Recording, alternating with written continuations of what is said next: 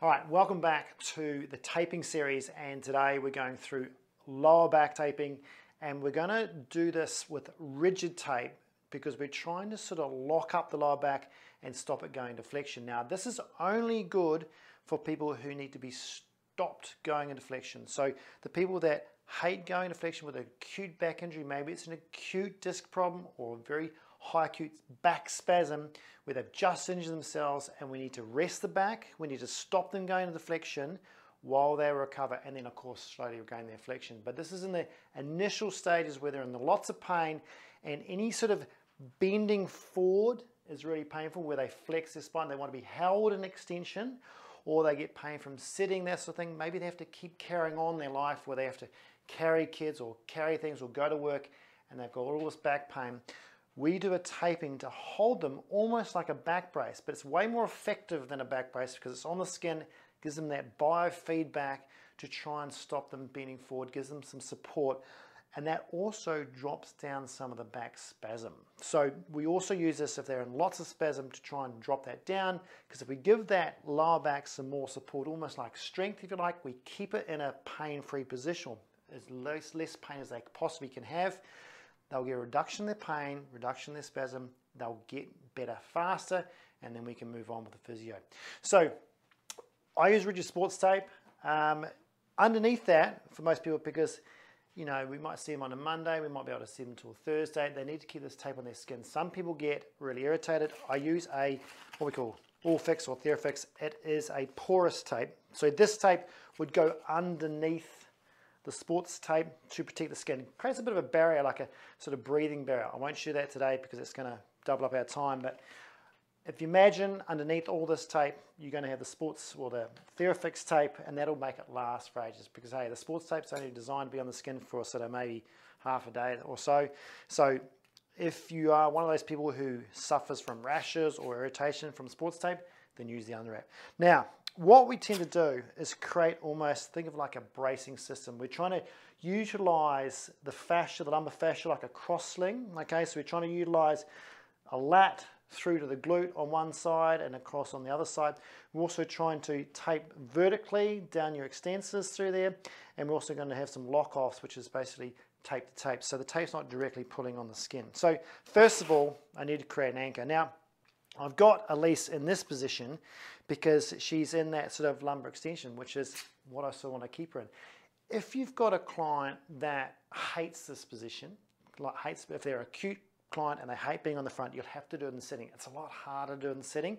So I like, if they possibly can, do it in lying down, because hey, it's way easier to get the tape, you know, perfect, but also they can rest in that position, and you keep them in that either neutral or a little bit of extension, so when you've got that tape on, when they come up, they're held in that position, they can't go forward, which is really comforting for those people who have got that acute back spasm.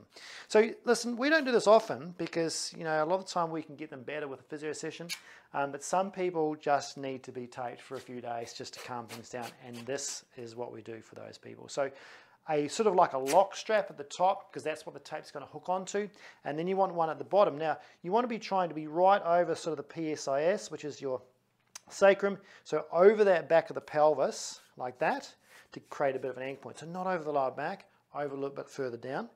And then what I'd do to start off with is I'd do a vertical strip first. So the two vertical strips first, and then you're going for the diagonals. Now, this vertical strip, you don't have to be super tight, because remember, they're already in extension, so you don't have to really crank it up. I would just simply go from maybe a little bit above that first taping point, okay? And so you don't want to be like that and then push it down.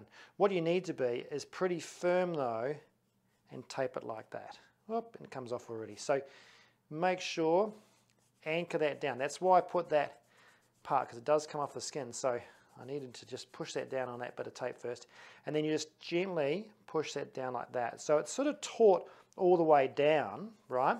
But it still sticks to the skin. It's not sitting above the skin at all. You're not puckering that any further than what it needs to be. You don't need to ram them into extension any more than they already are at the moment.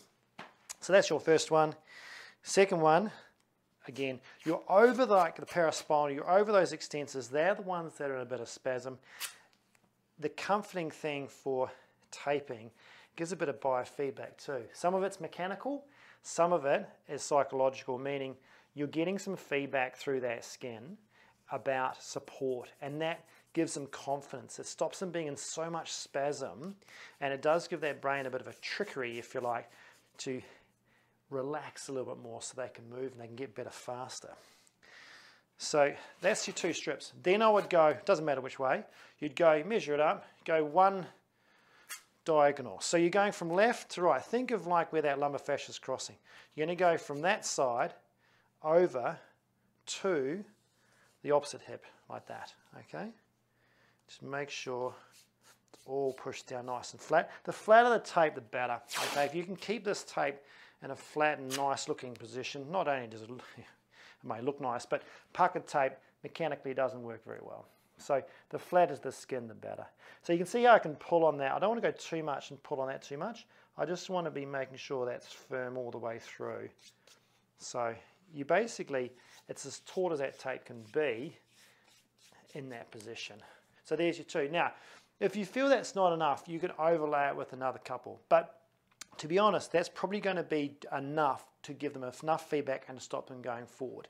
So what you do after that is just lock it off. So if I do this and just lock off the top so they're not going to fall, because remember they're going to be on the skin for a bit, they're going to have showers, they're going to take clothes on and off. You don't want it coming off, so I'd go over the tape, lock them down, and then back on the skin. So you see how I've done that? So not just straight on the skin, over some of the tape and over the skin, almost like sort of 1 1/2 if you like.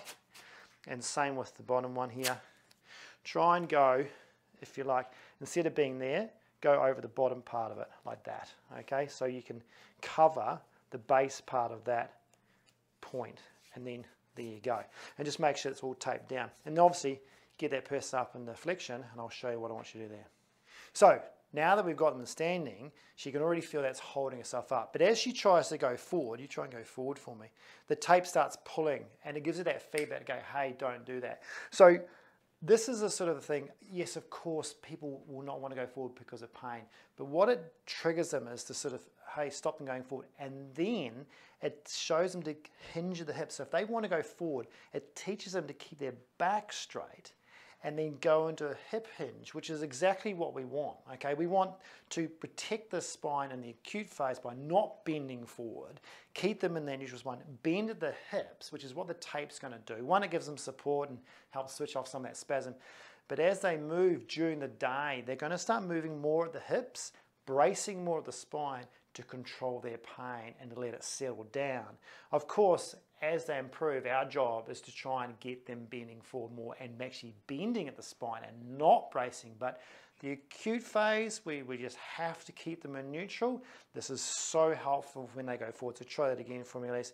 When they go forward, they get that feedback. It just keeps them in that nice position, which again is going to help them for those first sort of few days to a week to recover. So there's your taping. See you next time.